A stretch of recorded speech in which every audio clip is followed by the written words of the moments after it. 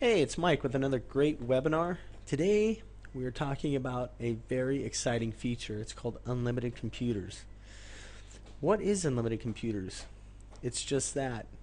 You can have as many computers as you want attached to your SOS online backup account with no extra charges.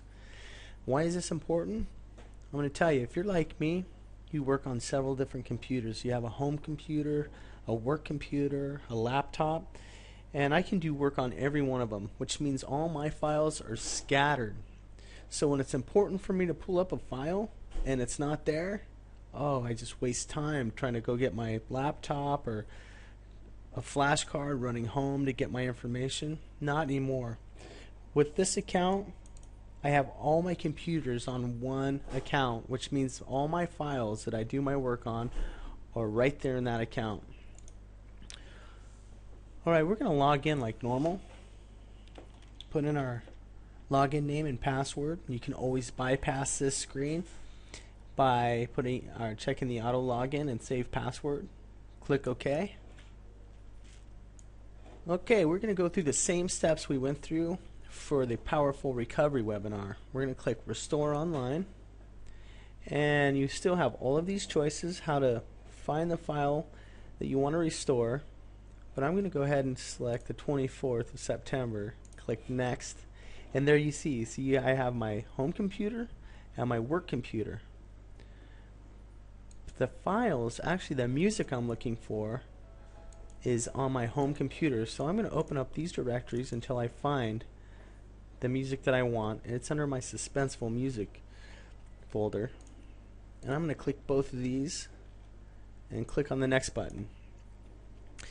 On this screen, you're going to have the opportunity to choose where you want this file or these files imported to.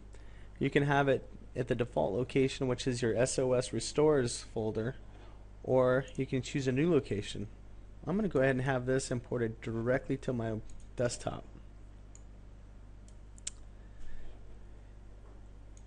And we're going to click Finish. And of course, just like the Powerful Recovery, we're going to see it in real time, the progress. When it's done recovering your files, you're going to have several options. To open the folder, look at the details of it, or close it. I'm going to go ahead and close it. And if you see right up here, my files were directly imported to my desktop. I'm going to close this so I can give you an example how easy it is just to grab these files and open them. I'm going to open it up. Zombie Hoodoo. Now that's the music I was looking for. And it comes right up. That's the end of our webinar on unlimited computers. Thank you for watching.